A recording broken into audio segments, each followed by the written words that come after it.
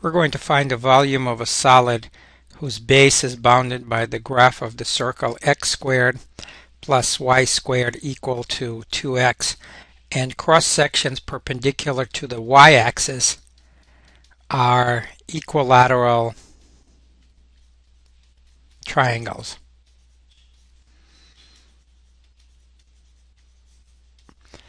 So first thing we're going to do is sketch this circle x squared plus y squared equal to 2x. To do that, we need to complete the square. X squared minus 2x plus y squared equals 0. We move the 2x from right to left, and now dividing the coefficient of x, which is minus 2 by 2, we get minus 1, and square it, we get 1. That's what we are going to add to both sides. X squared minus 2x plus 1 plus y squared. We also have to add 1 to the right side. We get 1. X squared minus 2x plus 1 is x minus 1 squared plus y squared equals 1. We recognize this is a circle. The center of this circle is the point 1, 0, and the radius is 1. We need to solve this for x in terms of y. That would give us the equation for the left and the right semicircle. So x minus 1 squared is equal to 1 minus y squared, taking square root of both sides. X minus 1 equals plus or minus the square root of 1 minus y squared. So x equals to 1 plus or minus the square root of 1 minus y squared. When we have minus, that's the left semicircle. When we have plus, that's the right semicircle. So now let's sketch the base of the solid, and then we'll also sketch a representative cross section. The center of the circle is here at 1, 0. Then it goes to 2 on the right, to 0 on the left, and it goes up here when y is equal to 1, and goes down here when y is minus 1. And we can draw the circle. That's the equation of a circle. X squared plus y squared equals to 2x. Now the right at this point is where we split off the right and the left semicircle. The right semicircle can be written as x equal to 1 plus the square root 1 minus y squared. And over here we have the left semicircle. That's x equals to 1 minus the square root of 1 minus y squared. Now, according to the directions of the problem, this is a solid whose cross sections that are perpendicular to the y-axis are equilateral triangles. So I'm going to pick a y between minus 1 and 1. If we take a cross section of the solid, we'll have an equilateral triangle.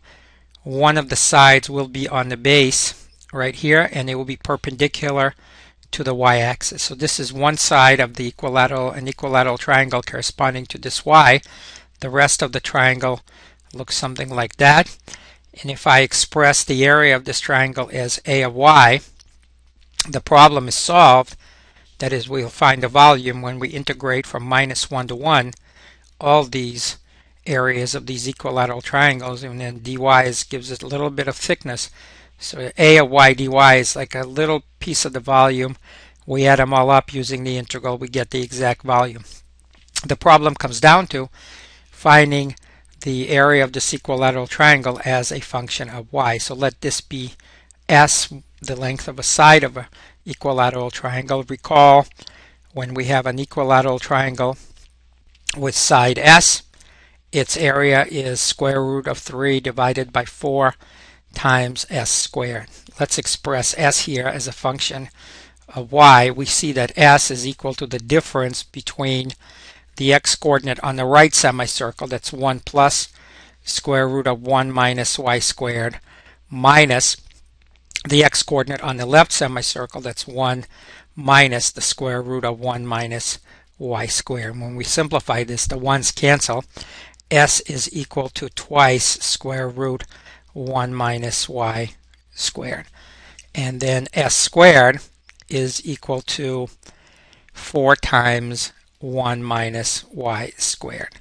Therefore, a of y, the area of an equilateral triangle corresponding to y, is square root of 3 over 4 times s squared, which is 4 times 1 minus y squared.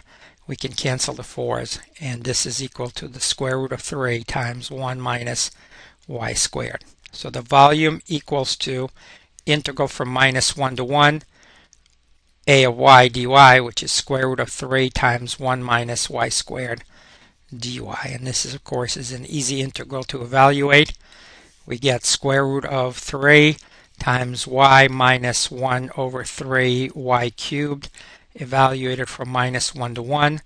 And this is square root of 3 times, plugging in 1, we get 1 minus 1/3 minus a minus 1 plus 1/3. So this is 2/3 minus a minus 2/3, which is 4/3. 4/3 times square root of 3 gives us the final answer, 4 square root of 3 divided by 3.